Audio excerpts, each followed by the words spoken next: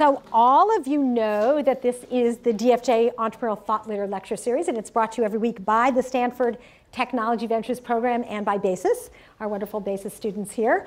And it is generously underwritten by DFJ, and you can find it online at ecorner.stanford.edu. Today we have a really fascinating panel. This is a panel of folks from StartX. How many of you in the room know what StartX is? Great. And for those of you who don't, you're going to be very educated in a few minutes. I want to start by introducing Cameron Teitelman, who is the founder of StartX. It started out as essentially as a project that he started as a student here when he was a student in the Management Science and Engineering department, and then ended up spinning out into a very exciting venture. So I'm going to hand it to Cameron to introduce the other panelists. Hi, everyone. I'm Cameron Teitelman. Tina, thanks for the warm introduction. Just a couple years ago, I was sitting in your seat, so I'm very honored and privileged to be here. So our panelists today are some very, very impressive people, way more impressive than me, so they'll have a lot more to say than I will. Our first is Joseph Huang, a good friend of mine. He was in a very early session of StartX, the second session. His company, Wi-Fi Slam, does indoor positioning, and I'll let him talk a little bit more about that. About he can't say, but about a year ago, his company got acquired by Apple for around $30 million, a couple years after founding. These guys were out of the PhD program at Stanford, and so I'm sure he'll be happy to talk about his StartX experience.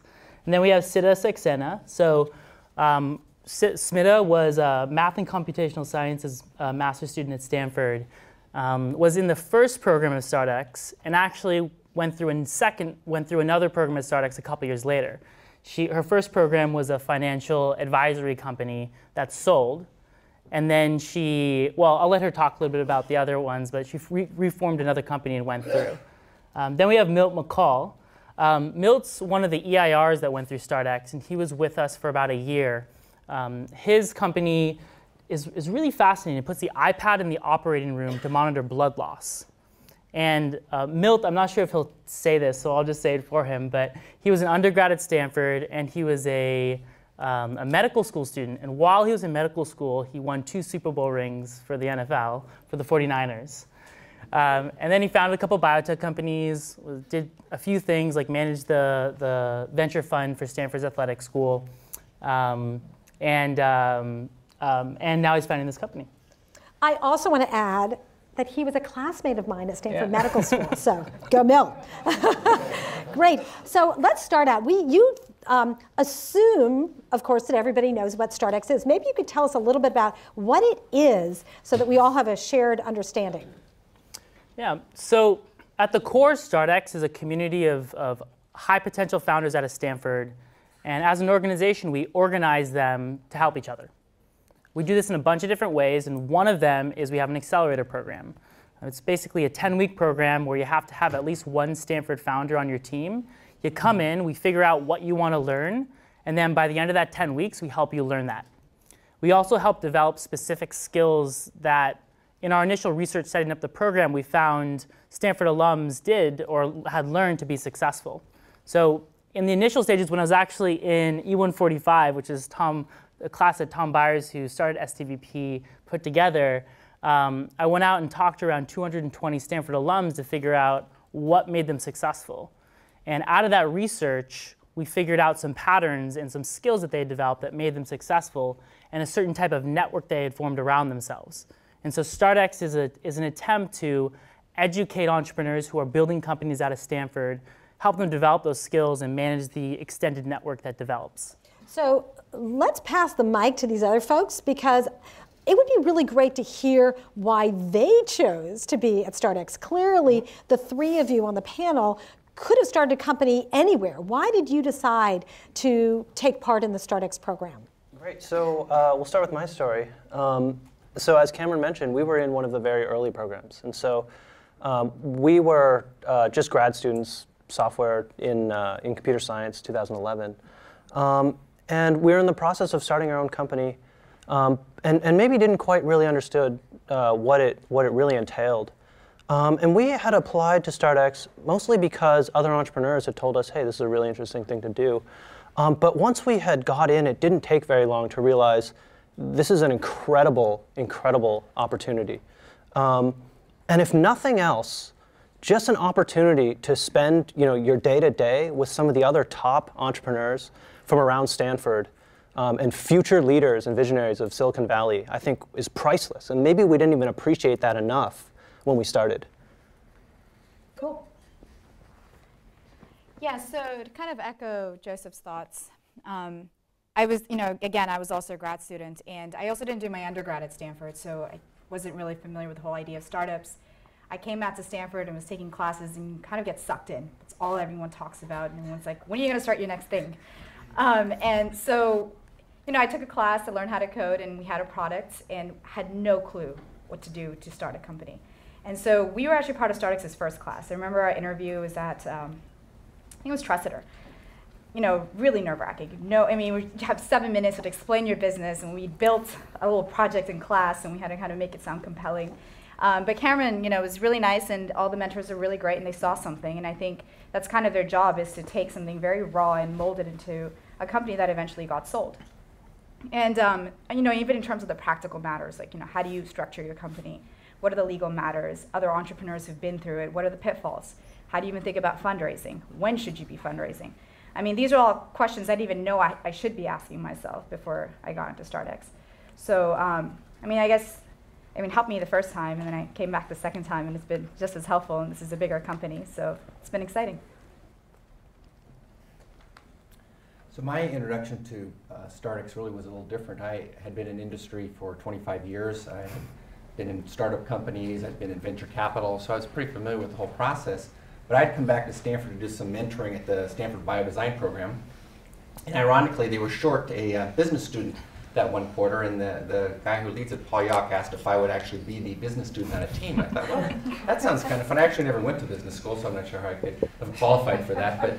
But I ended up meeting the co-founder of the company.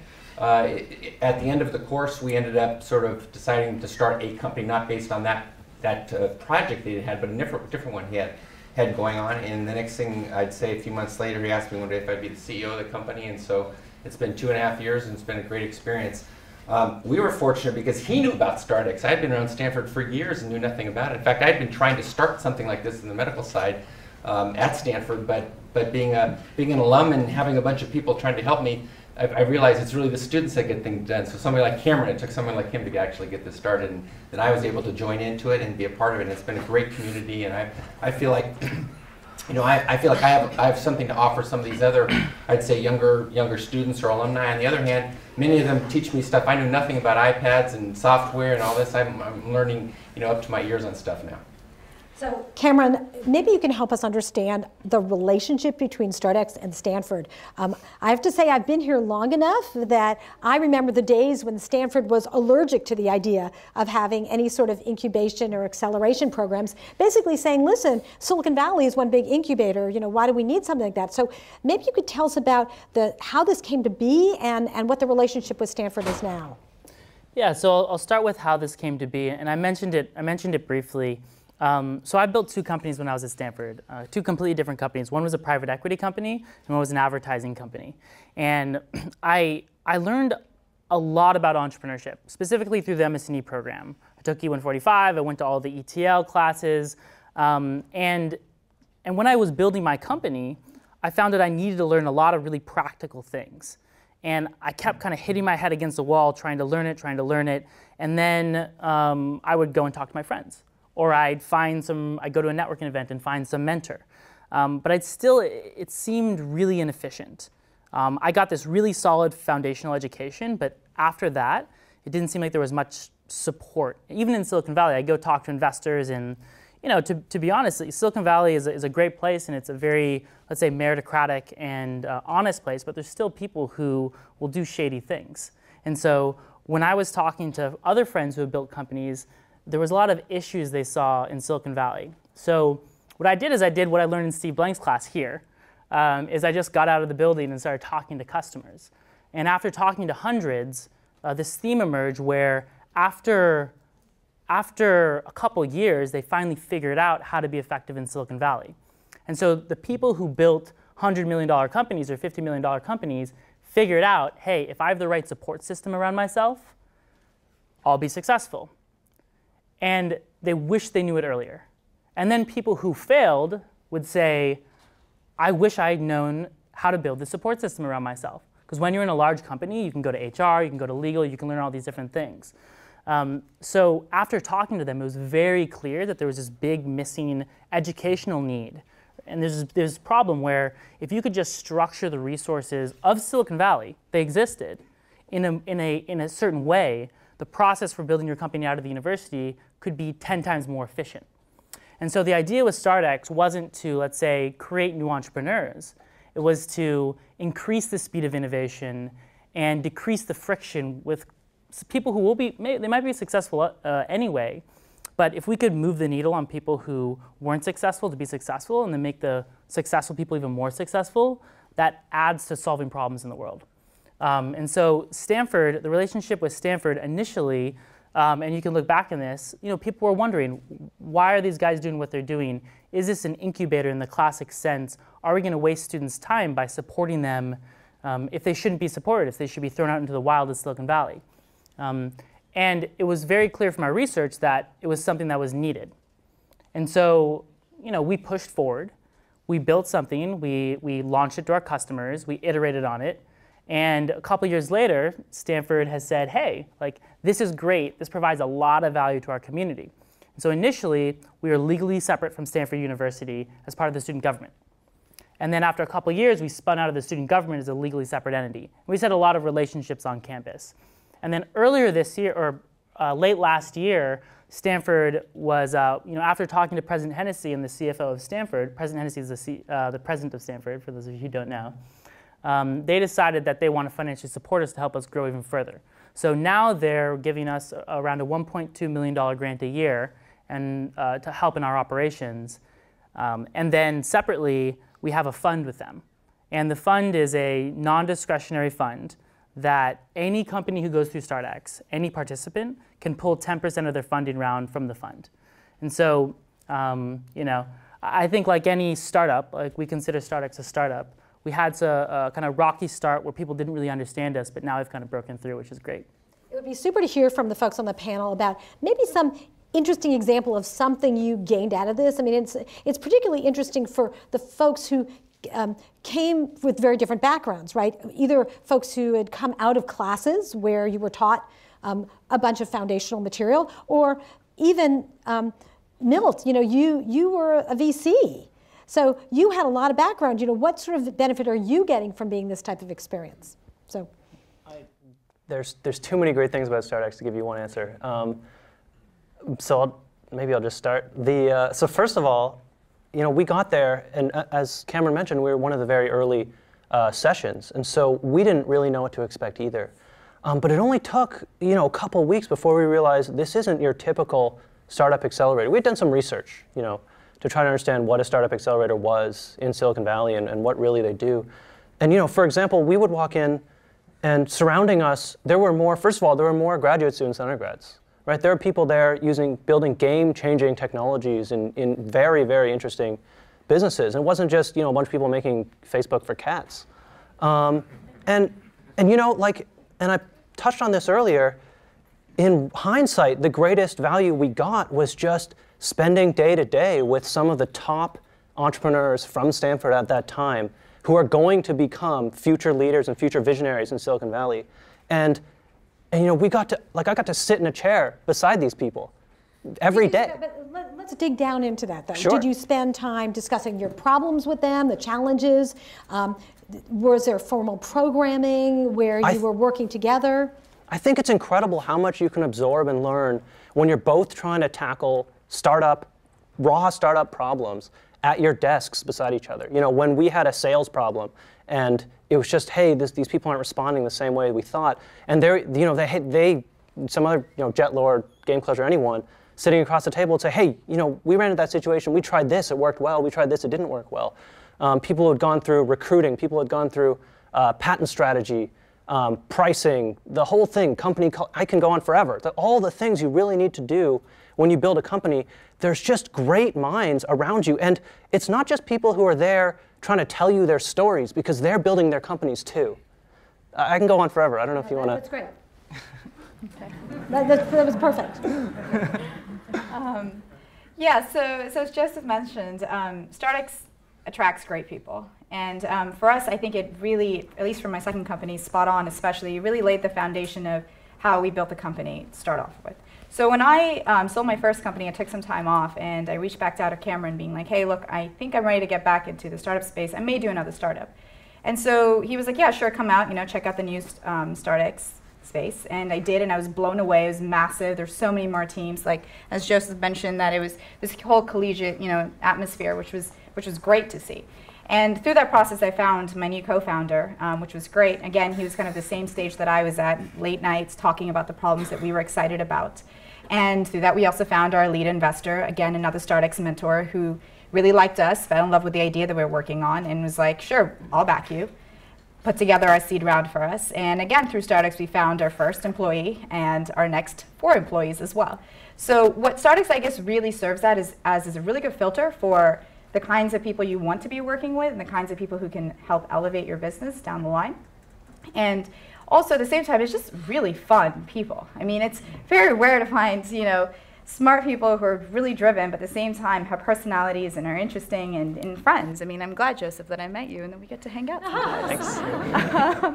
Thanks. So from that perspective, it's been great for building memories as well as, startup. So I can remember the first thing I learned the first day at StartX. I'm an early riser, and I got up as usual early to get to work, and I walked in the door, and I saw a few people there already. I said, well, I've never been people beating me to work in the morning.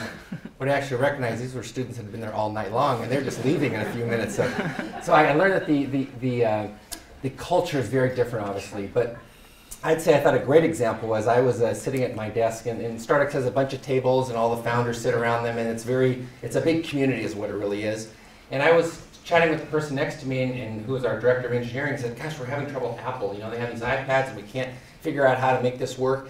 And all of a sudden, somebody turns around and says, oh, we did that last week with Apple. We met with this guy named Joe, and here's his phone number. Call him, and he'll fix it for you. So it's this kind of collaboration community that really makes things helpful there. And on the same hand, I've been working in the medical device industry for 25 years. I mean, some of the companies they have a StartX Med group, and so, I remember having a lunch session one time. We just started talking about the FDA and how to deal with the FDA, and I'd spent 25 years dealing with the FDA. Nobody can ever deal with the FDA, but there are some tricks to working with it, and there are sort of things that are helpful to know. And so I was able to share some of that. So I think that whole part of being able to help your co-founders is really what's incredible about the place. So I'm curious, Cameron, how do you pick people?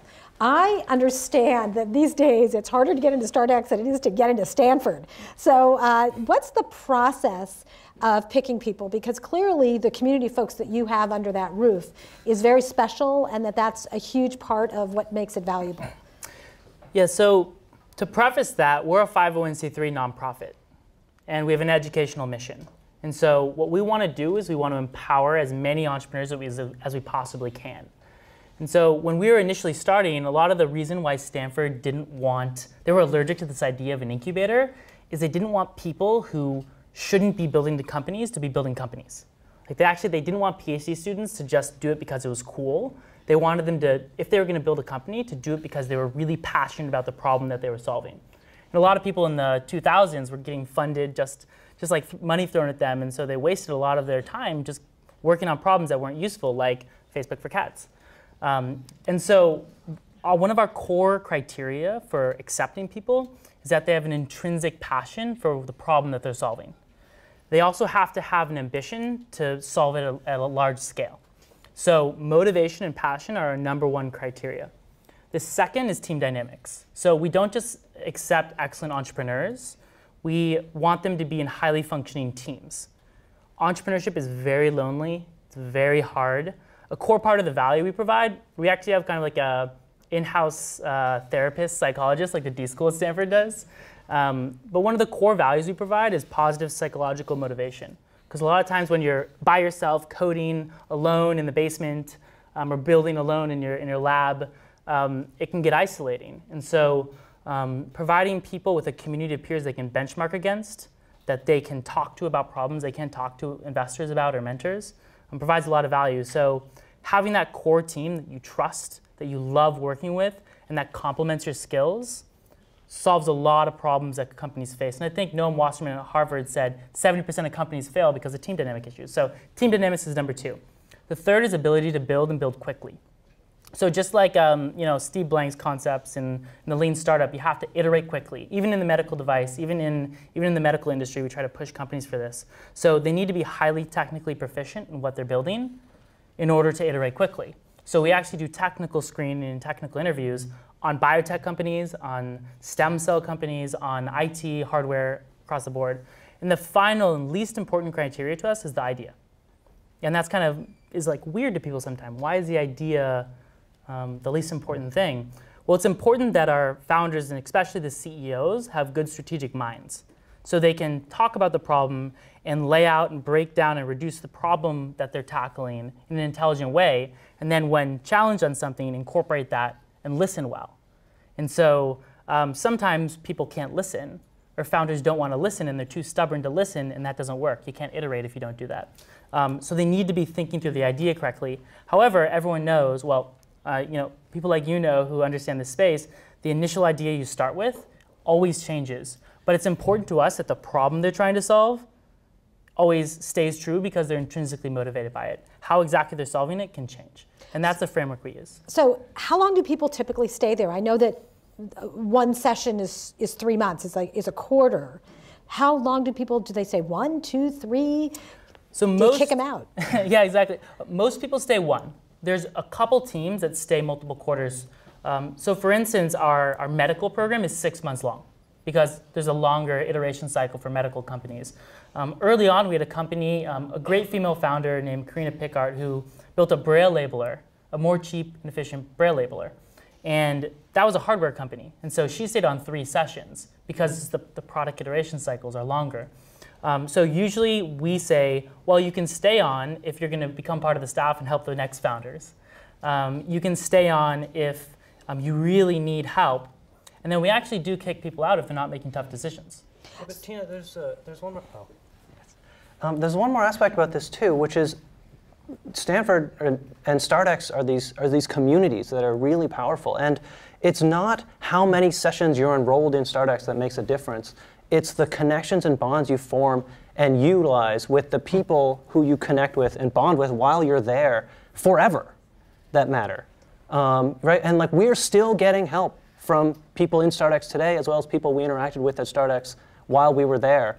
And I don't think that's ever going to end. So technically, we're in an infinite number of sessions. So that's a really good way to look at it. I'm curious about the transition out. Is that an easy transition? Does it feel like you're sort of leaving the nest, or is it something, you're getting kicked out? Or is that a really seamless process as you go from being in StartX to then basically flying on your own? Sven, you want to take it? Or Milt? Milt, go for it. So I'll answer it. So we actually were there a little over a year ourselves, and we really felt like it was helpful for us. But what happened to us is the company got a little bit bigger, and so we ended up needing our own space. That's always helpful, I think, just because, that's part of the issue. But I think what Joseph mentioned is, even the moment we left, you're still connected. Everywhere from physically, you come in and visit and be part of it, but through the net and things, I would say we're looking to hire people. We send the word out, and the next thing you know, we have StartX people telling us things, or we have somebody coming by Friday that's an expert in marketing as we're getting ready to launch our product from, Cameron sends out a message, there's somebody that's here that would like to help. So it's this constant communication that goes on, I think, that really makes StartX so different. Yeah, and I think, again, similar to what you said, the constant communication definitely helps. But even when we transitioned out, I think it was great that our office is right beside another StartX office, startup company's office. And it's great, we get to hang out still, solve some of the same problems, and the community kind of comes with you. And, we try to have events after as well and stay connected. And it's been, being alumni, I guess, is not as different as being still part of the program. You still hang around and are involved. Great, so the community lives on. So can you talk a little bit about the business model? This is an interesting, in a lot of accelerators or incubators, they take equity. They're all different ways in which this works. Can you tell us about the business model for StartX? Yeah, so one of the, let's say, what people say is a big differentiator of us is that we charge founders nothing. We don't take any equity. There's no cost. It's completely free. So the question is, how do we sustain ourselves? It's crazy, right? Well, the core idea behind StartX is a collaborative community of founders that helps each other. And so we didn't want to charge for that. We didn't want to put up a barrier to get excellent people in. And these guys can talk a little bit about that. And so what we do is we figure out what our founders need help with and who they can get help from, and go to them and ask them to pay us to be able to help them. And it's kind of a weird thing. So we have partnerships with companies like Microsoft and Intuit, and on the medical side, Johnson & Johnson, Genentech, and J&J. VC firms like Sequoia Capital is a partner, and Greylock, and DFJ is a partner as well. And so they help us. Part of it is they believe in the values of our program and our mission, so they want to support. Another part of it is they want to get in front of these founders. And so we've always been really stubborn in never creating an exclusive partnership, because we want to have a level playing field for all of our partners. And that's part of our revenue. We've actually, the only, let's say, donation-based revenue we've ever taken is from the Blackstone Foundation. And then we had a large grant from the Kauffman Foundation in the past to produce a work product. That's half of our revenue. The other half's coming from Stanford right now. So what we're saying is we're going to bring in excellent people, we're going to help them learn from each other, and we're going to give visibility to people. And that visibility is basically what people pay for on the partnership side. And on the university side, we're going to say, hey, look, Jerry Yang never gave a percentage of his company to Stanford. Stanford didn't own anything. But both President Hennessy and the university had a great relationship with him, and so he ended up building a building here. And so what we're able to do for Stanford is drive donations through basically engagement, and we're able to help them with our fund basically. So yeah, that's our business model. Great, it's working well. Super. So who is there? When this started, I remember it was students, right? Students it was almost like instead of taking a quarter abroad, they could take a quarter at this, accelerator to work on their projects. Now I understand that most of the people who are participating are graduates and even alumni, so Milt, I know how many years you've been out of school. It's same as I have. So I'm curious, what was the reason why you switched from really focusing on students to alumni? So when you say participating, do you mean like the staff, the people? No, I don't mean the staff. I mean the startups, the founders. Right? It used to be that it was students who were working on companies in their dorm rooms would come and spend a quarter. Now it's folks who are graduates. I don't know if that's exactly accurate. When we were in the program, it was a mix of both students and people who had come out from further alums of Stanford. For example, in our session, there was Lark, who was making sort of a sleep tracking iPhone accessory. Diffbot was they're sort of using computer vision to solve unsolved problems in web parsing. There was a number of people who added incredible value to us personally, as well as to our company, as well as to the communities. And they were already Stanford alumni when we had gone through the program. And then today, I think you still have a mix. I was taking part in the StartX community events and things. We still have many people who are students, as well as probably the same mix of people who have more industry experience to offer. Okay. And I'll clarify the initial intention with StartX. So our first summer, we took people who are currently in school and people who are graduating. And then the following fall, we were wondering, can we actually support people who are still in school? Is it possible? And through that, we had a company, Clear Ear, Lily Trung, who was spending 70 hours a week on her company on top of school. And she was finishing up her classes, and she just needed some support. And so we were able to help her. And when I was building my companies at Stanford, I was spending 80 hours a week on my company. And so what StartX really is for are people who are going to dive into building a company. They're going to do it regardless of whether we're there or not. That's actually something we vet for. And because they're so crazy passionate about the problem that they're solving that they're going to do it. And so if people are still in school and they're spending full-time hours and working really hard and spending time at StartX or spending time in the company, we'll bring them into the accelerator program.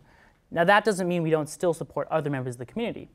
Now one thing we do, for instance, is anyone who applies to StartX, we get feedback from all the judges online and in person, and we do office hours for anyone.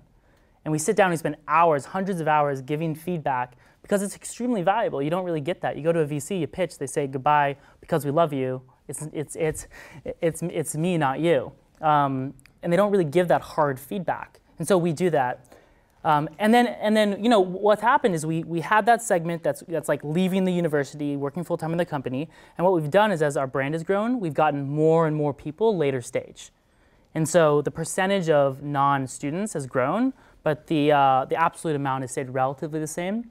And what we're doing moving forward is we're moving 3 blocks off campus to this 12,600 square foot building that the person who designed the D school at Stanford is designing it.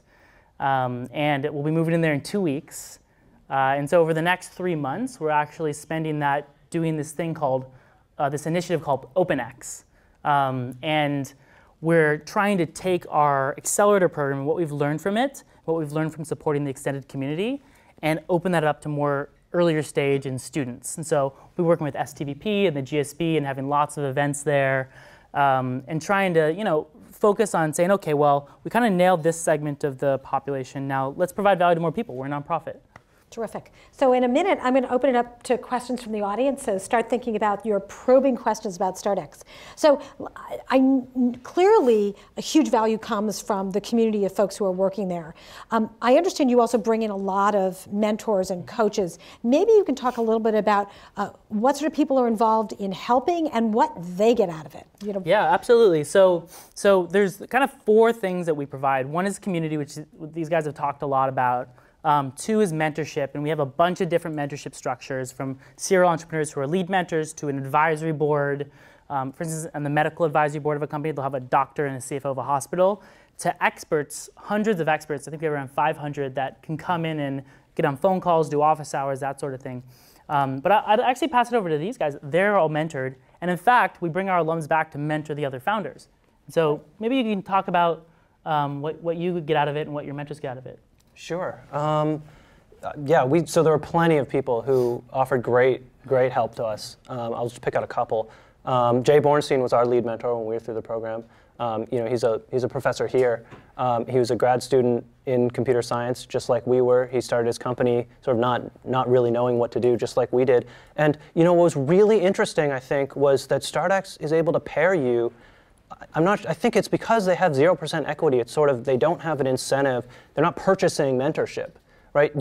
When you find that mentor who's exactly was you in your footsteps several years ago and built a successful company, it's a perfect match. You both want to get help from them. They want to help you.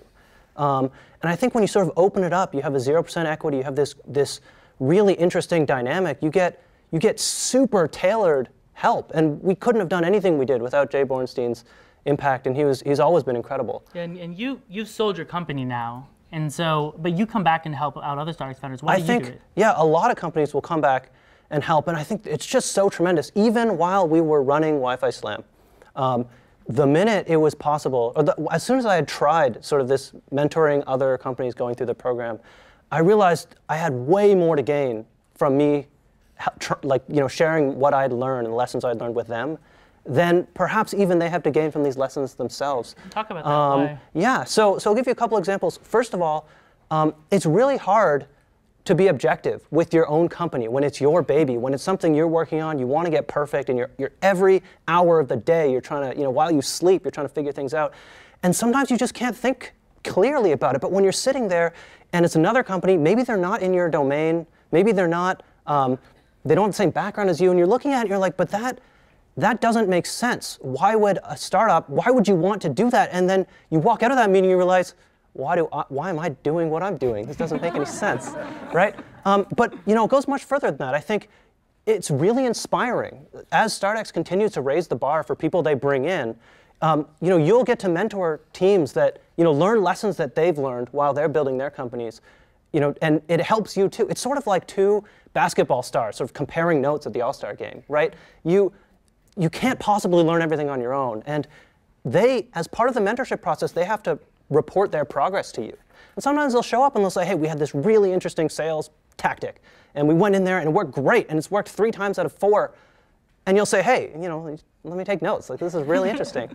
And And sometimes they'll just inspire you. Like sometimes starting a startup is like a roller coaster, as I'm sure you've heard 1,000 times. And sometimes it just takes, another team pushing as hard as they can to overcome adversity for you to say, all right, I'm going to strap in, I'm going to do it too. And so I could go on forever, as always. What about Milt? You've mentored a lot of...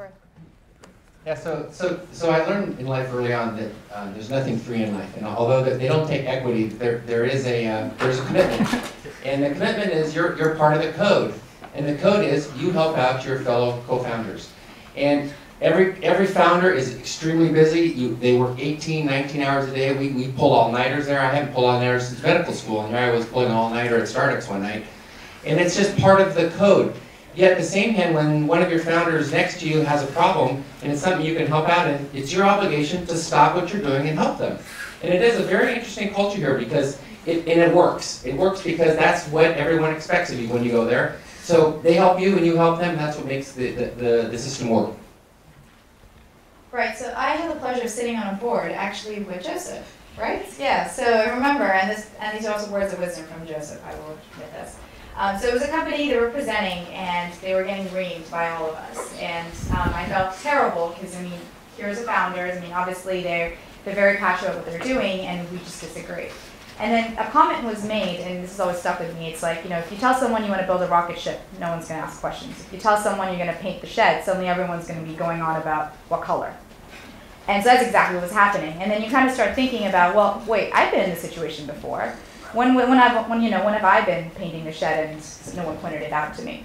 So it's moments like that, when you feel like, okay, great, I'm at the right place, and this is, I'm learning just as much as these guys are learning, and I'm really glad to be part of this whole process. And I think StartX is a great job of kind of making that happen, because they take into account, how I've worked in the past, how the other mentors have worked in the past, how we're going to have rapport with the team. And having few teams and having alumni that are engaged kind of really makes it easy to make that happen. So I really appreciated that part of it. Yeah, and of course, something that's a core staff value and a core value of StartX is feedback. And constantly getting feedback from people around you, your mentors, your customers, most importantly, is essential. So we get a lot of feedback from our mentors. And a lot of what our mentors say, well, one, there's an affinity, like this person was me, and so I want to help them. Another is they actually learn a lot. Like technological innovation is so fast, and there's so much new stuff happening that just by mentoring guys like Joseph, you learn so much. And then a lot of them come to me and say, oh, I learned this, I'm going to bring it back to my company now and talk to my co-founders about it. And so these mentors are there because they want to learn, they want to help people who are in their shoes. And there's a lot of people who want to get involved in Stanford, who want to get involved in StartX just for deal flow, for instance, or just to get stuff out. And we actively vet those people out. And we constantly are getting feedback on them. And so if people misrepresent something and they are bad actors in this community, then they're out. Are they allowed to invest? If you're a mentor, can you invest? Not during the program. So if you have an active mentor relationship with someone, you can't, as a mentor, they actually have to agree to something that says they can't even tell the founder they're interested in investing while they're mentoring them. Now, after the program or after the mentorship relationship, we allow the founders to make the decision. We say, hey, if you want them as an investor, here's the steps you need to go through to make it an appropriate relationship. And then we warn, if someone's mentoring you, they have inside information that they could use against you in a negotiation. So just be careful about that. And then we are, again, actively evaluating our mentors to make sure that they won't do things like that. Interesting. Thank you. Yeah. So I bet there are some questions. Who in the audience wants to start? Yes. Hi. Hi, Cameron, Joseph, Smith, and Milt. So we were also at, my company, Virgins Labs, was also a StartX alum company. And yeah, one of the StartX I wanted to say is very awesome. And one of the things that we got out of it is that we learned, when we started, we were trying to build sort of a lot of similar but different products at the same time. And actually advice from Cameron helped us focus on making this product, which glasses that can capture your point of view experience. So we've been able to focus, get that manufactured, had it even worn by Macklemore, got investment including from Tim Draper. So I want to say thank you to StartX. And also my question is, for companies that are participating in StartX, what are the recommendations for how to learn the most from that experience? And then for companies that are StartX alums, what are the best ways to give back to the StartX community? Can you just repeat the question? Briefly. Yeah, the questions are, as a StartX, as a participant in a program like StartX or in StartX, how do you get the most out of it? One, and then two, as an alum or a community member of StartX, how do you continue to get value and contribute value? Do you want to quickly? Yeah, so I'll answer the first one first. The one thing I think I tell every founder that enters the program that I wish I knew when we started to sort of get as much as you can out of the program is take the time to get to know the other founders in your session. It's really, really easy to be heads down. Like, if you're an entrepreneur, you love working on your startup, and you will do that every day, all the time. And it takes a while. You're only in the session for 10, 12 weeks. And that first couple weeks, no one really knows anyone. There's no, they run events, but go out of your way to get to know these people. They're all super fantastic. And if you do that, you'll get blown away by who they are, and you'll have a better sense of how you can really help them. Everyone is trying to do a lot of stuff. And some things are just really, really easy for you because of your background, and really, really hard for them because of their background. But it doesn't matter, because if you can save them 3 weeks of time with 2 hours of your time, you just create a really, really interesting bond that will last perhaps forever. Yeah. So, Smita, do you want to answer the second question? Sure, like how can alumni contribute towards StartX? I think the best way, and we've talked about this already, is mentoring and staying in touch with the community, making sure that if there are other companies kind of in the field or somewhat related to you, that you can reach out and make sure that you're helping. But I think overall, generally speaking, time's your worst enemy as a startup. You're always trying to solve problems as quickly as possible.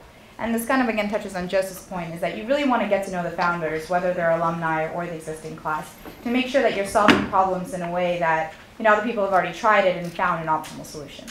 And so that way you can collaborate, make sure that you guys are reaching your goal together, but at the same time making the most of the program. Great. Any other question? Yes, Bruce. It sounds like you're building up an enormous amount of social capital within StartX. That's right. Have you started to track quantitatively how StartX founded companies or mentored companies are doing versus some of the other incubators in the Valley? Good question. Yeah, so the question is, how do we quantitatively track the success of our founders and our companies?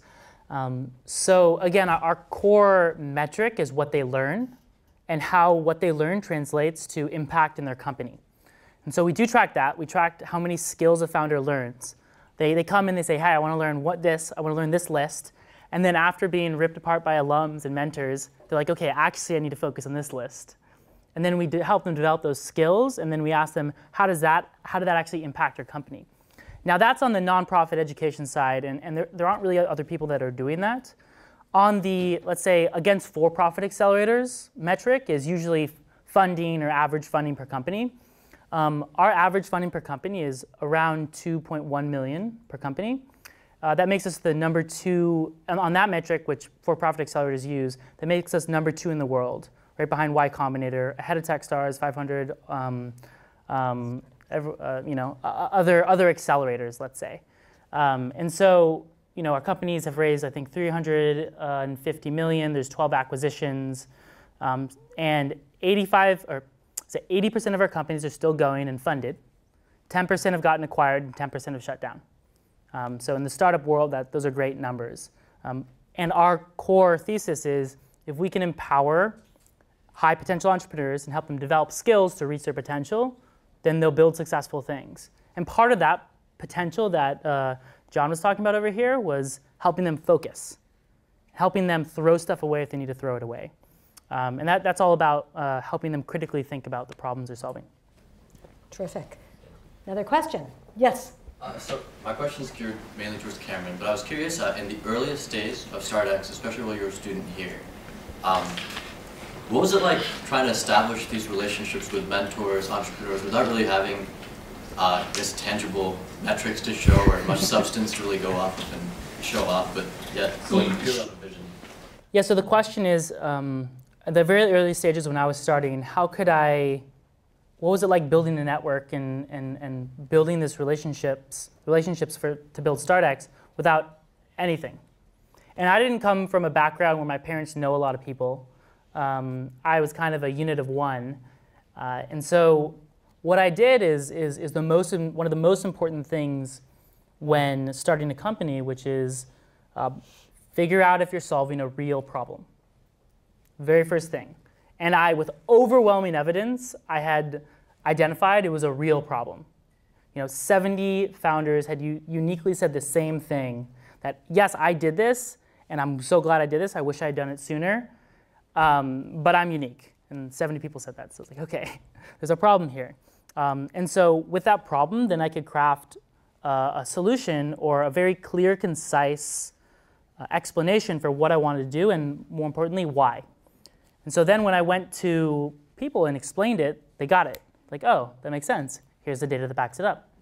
And so they agreed. Now the question is, okay, even if they agree that's a problem, why would they think I can do it? Well, that goes into salesmanship and some other things. But basically what I did is what we teach StartX founders to do. I went to one founder I thought was great. I asked them, who are the other founders you think are great? And they told me 5 people. I went to all of those 5 people and I said, what other founders do you think are great? What mentors do you think are great? And I went to those 5 founders and 5 mentors. And then I went to those mentors, talked to them and said, hey, which mentors do you think are great? And through that, I got warm referrals and connections into hundreds of people. And then you start drawing this kind of mesh network of who thinks who is great. And then telling people, hey, we're going to do this thing. When it happens, do you want to be involved? And here are the other people who are going to be involved. And so it's kind of like building a marketplace startup, where it's kind of chicken and the egg problem. And we had discussions about that week over week. So it was like getting one, getting the other, and using them to get more. Terrific. Another question? Yes. Can you share how many jobs have been created since StartX started? Yeah, so I think... the question. Yeah. Oh, the question is how many jobs have been created. So the last tally was roughly around 500. And so I think that we have a different number now, but it's roughly around the 500 number. I don't know the exact stat right now. So what are your goals going forward? This is you have built something that is incredibly impressive. I mean, I remember when this was an early seed of an idea, and you were, really had a lot of headwinds, when you started out. So you've really done an incredibly impressive job, and clearly, folks appreciate what you've done. What do you see as the goals going, 5 years down the line? Yeah. So the initial vision of StartX was there's 40,000 companies that have been built at Stanford. Collectively, they create $2.7 trillion of annual revenue. And that makes it the 10th or 11th world's largest country. The people who are the most successful leverage the group around them to be more successful. So the core vision of StartX was, if in the past all those 40,000 people or companies were helping each other, they could have created a lot more impact.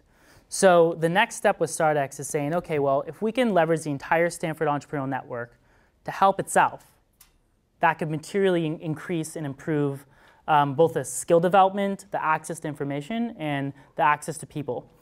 So right now we've supported people 5 years out of school, a couple people like Milt.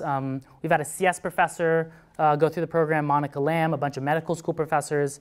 And so the idea is, okay, well, let's take this from this specific stage we're at of really supporting companies in this extended community to really helping the entire Stanford alumni entrepreneurial community, getting value, providing them value, getting value from them for the other founders, and then use that as a test case to potentially go to other universities. Or be a model other people can replicate. Now, there's a lot of universities from Harvard, MIT, to other places who have called us, reached out to us, and tried to replicate components. And yeah, just like the Epicenter is trying to create more entrepreneurial engineers all over the world and all over the country, we'd love to provide a platform for universities and ecosystems to have a structured way for networks to help themselves. Terrific. Question, yes. You mentioned real-world solutions to problems and such. So it's not technology for technology's sake, but creating maybe a solution, for instance, on something as big as global warming and such. I know that's huge, but so what type of criteria are you looking for outside of just the engineer to come in with an idea to develop that's going to really create a real world solution. Can I jump in there? Take my carbon lighthouse. Well, so Can you repeat the question? Okay, sounds like the question was, what criteria are there to make sure people are solving big problems for the world? And I just want to, when we were in there, we were the second session. I think they didn't have nearly as much leverage to sort of bring in great entrepreneurs. But even us, going through our session, to our left was a company who had, found a way to transform skin cells into beating heart cells so that they could do live screening of drugs and things. On my right was a company who had drastically transformed the economics for solar heliostat technology using AI and robotics. And I mean, here we are, we're just doing indoor positioning for smartphones. Like, we're the ones that, like, really? And I think it's just inspiring. When you sit beside these people, you ask yourself, hey, could I be doing something greater too? I think everyone motivates everybody. And so maybe it's not just the criteria, maybe it's just the environment. Mm-hmm. And I just want to reemphasize what Cameron said earlier about StartX. In terms of picking companies, they don't really look at the idea so much. It's really about the team, because what you find out is it's all about pivoting. I mean, so many ideas. I mean, I was in my very first company, and we started one direction, and within a year, we were in a completely different direction. And we ended up being very successful. But it's not necessarily about the idea. It's about the people getting together and leveraging the thinking process. And a bunch of smart people that work really hard. It's amazing how successful they can be together if they're working collaboratively. Back there. Speak up really loud. How much cross-pollination is there between teams? Like, do you recruit people from other teams that are not doing as well into your company, and vice versa? Do you lose members if you're struggling to other teams that are doing better?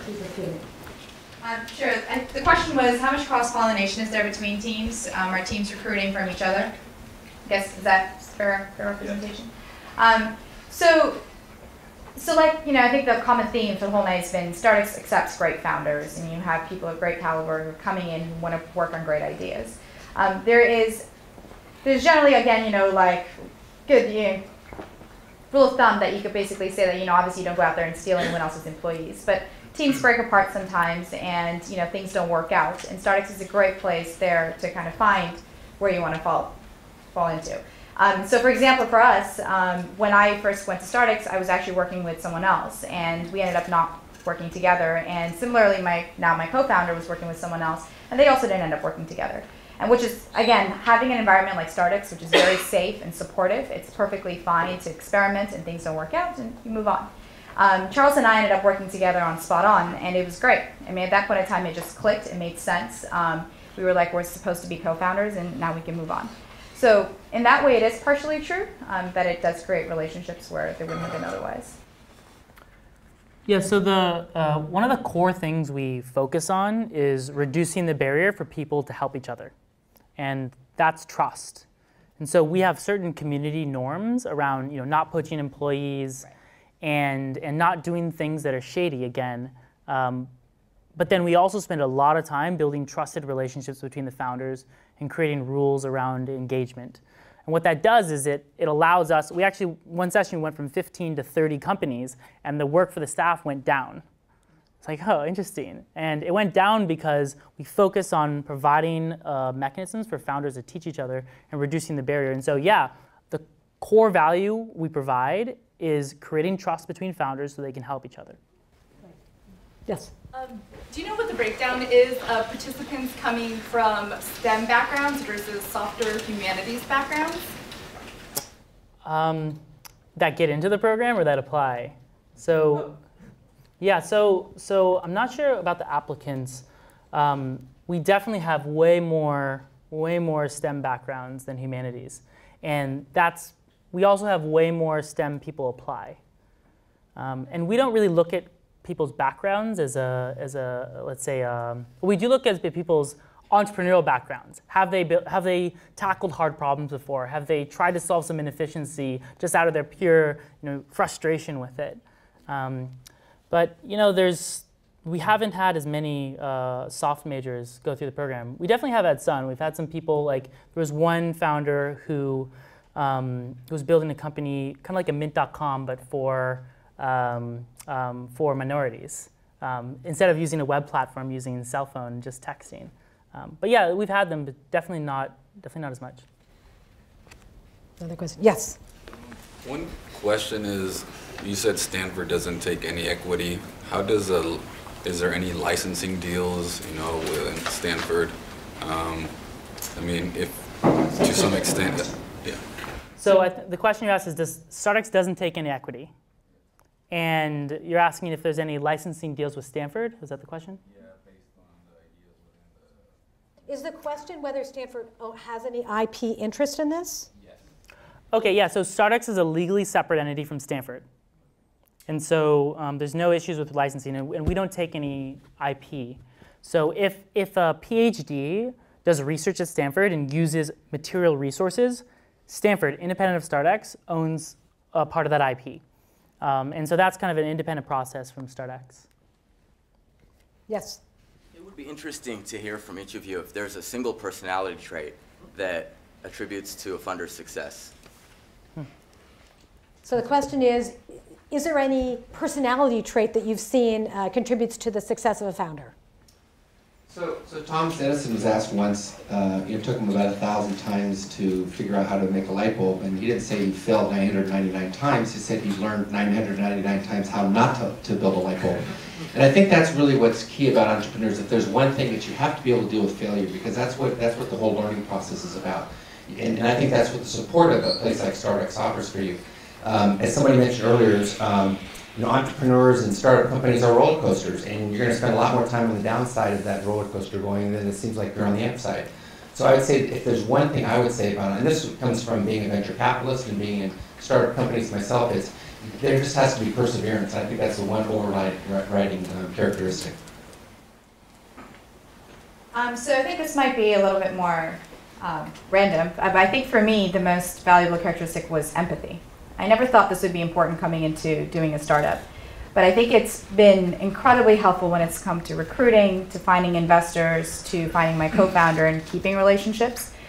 Startups are very rocky, and what that ends up doing is it ends up making you question, the kind of decisions you're making and who you're working with, and having empathy at those points of time and not really pointing fingers and taking a step back and talking through things can be very helpful and instrumental towards making sure that you grow this thing out before beating it to death in the beginning. Yeah, perseverance and empathy are far and away my number 1 and 2. Same reasons.